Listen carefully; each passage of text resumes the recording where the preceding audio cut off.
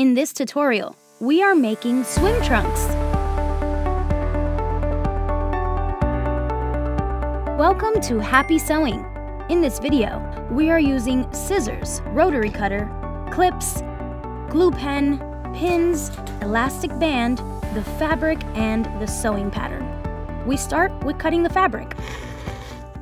The fabric we are using is Lycra, a fabric that is made for swimwear. The Lycra fabric is slippery, so fasten the pattern with pins and be careful while cutting. We are using the Happy-Sewing pattern to make these swim trunks. We cut 2 back panels, 2 front panels, and 2 side panels. The first pieces we are going to join are the back panels and the side panels.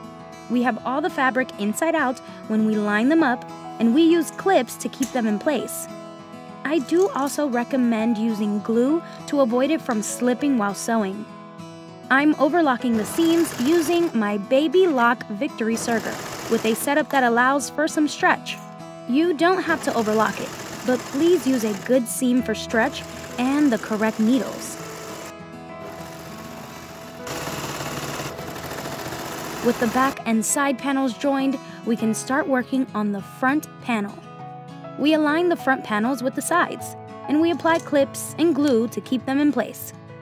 We are overlocking these seams, doing the same as we did on the back and side panels.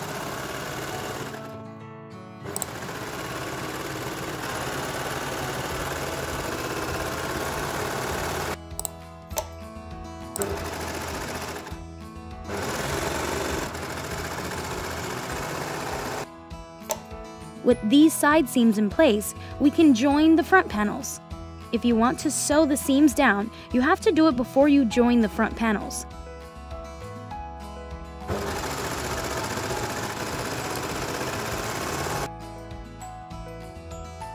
We are folding the top and the bottom of the shorts.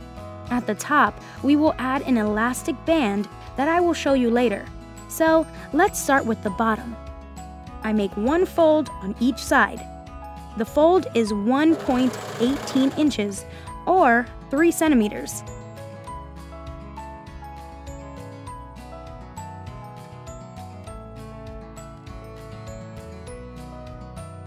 We can finally close the opening with the inner seam. We align the inside like this and apply clips.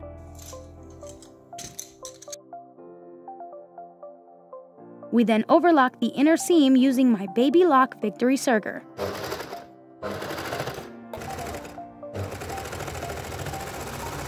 Now it's time for the top fold, and we start with the elastic band. Measure the waist and then subtract 2 centimeters. When the band is cut, we have to join the ends.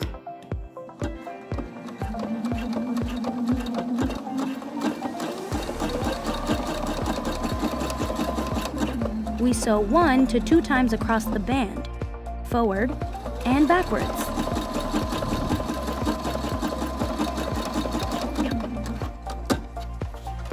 When I install the band, I like to place 4 clips with equal distances between them.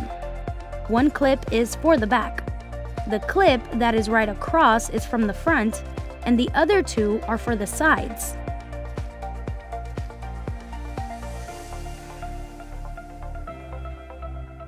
I sew the elastic band in place on a regular sewing machine using 3-point stitching. I sew right up to the clips before I remove them.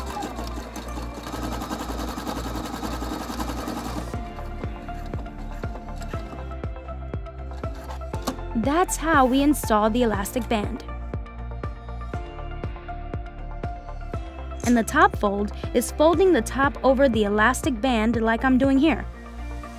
I sew the top fold using the Baby Lock cover stitch machine. And with the band in place, all that is left to do is fastening or removing any loose threading. And the swim trunks are complete! Thank you so much for watching. If you like this video, please give it a thumbs up. I would also like to remind you about the subscriber function on YouTube. So please subscribe if you want to get notified when we publish a new video. Thank you so much for watching. See you again soon, and happy sewing!